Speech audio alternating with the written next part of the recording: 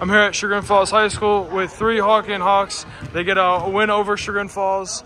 I'm here with Taj Caver, Greg Price, and Daron Hill. You all scored in double figures tonight. 4 of another teammate also scored in double figures. How big is that for this team to have a lot of guys who can contribute offensively? It makes the game really easy on us. Like, we don't have to do that much.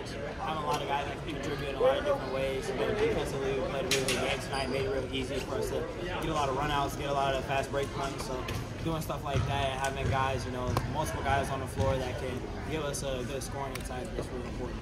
Yeah, I think that's really big for us to have other people that can come off and get us big numbers every night. I think it was really the rebounding game that he came in. He played a big part for us. I want to just keep us in the game. Yeah, and it definitely brings us energy. Definitely celebrating every point, every fast break, point. And it's definitely amazing, Thank you, Phil.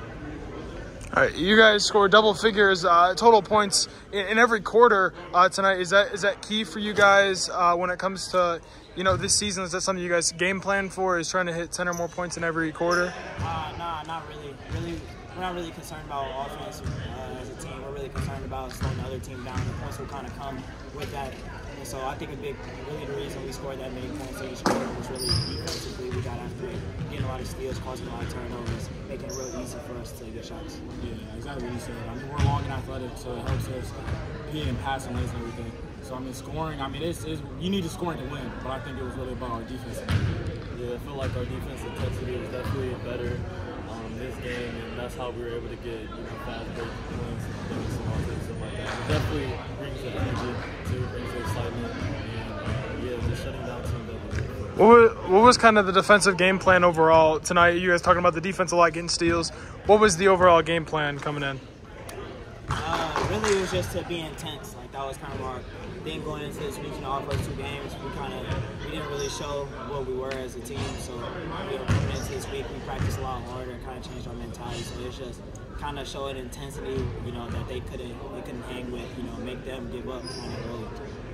We just came in here. We just wanted to kill. I don't know if I'm allowed to say that though. We just came in. We just wanted to kill whoever was in front of us. We want to take the ball from them and get an easy layups and just play with that intensity. Nobody can match. Yeah, definitely speeding the offense up. That was our game plan, and just hit aheads. Just create overall chaos.